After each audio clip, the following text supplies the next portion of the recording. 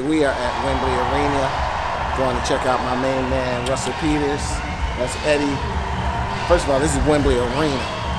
So, and we got escorted in the back. Here we go.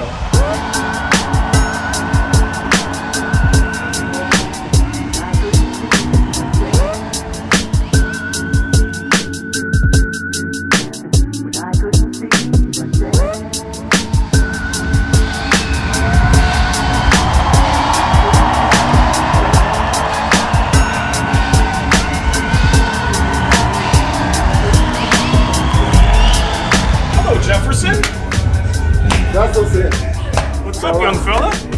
Blasted? What's up, RP? You got the Dame Jordan on your head.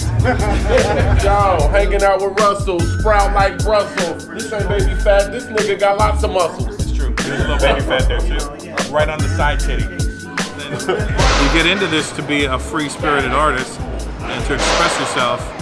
And if you become a corporate slave, you are now expressing yourself under the rules and conditions of this, whoever owns you at that point. So to be a really free artist, you need to be independent.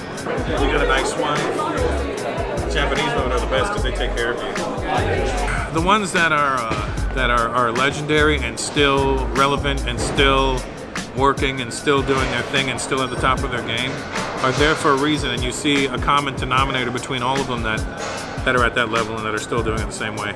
And they appreciate where they're at. It never gets old to them, and they're still doing it for the love of it, for the love of the game.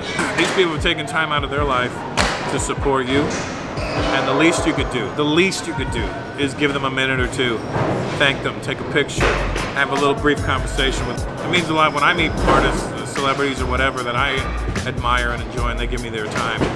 I feel good about it, and I also remember who did not, and who was kind of a dick about it. And you kind of stop rooting for them at that point. The minute it becomes work, it's over, and forget about it then. But if you still love what you do, it's never gonna feel like work. I mean, I've been doing this stand-up for 30 years. I love it. I love doing the shows, I love meeting the fans, I love taking pictures and talking shit. It's never gonna get old to me. Because I had jobs. I know how shitty that can be. Slow.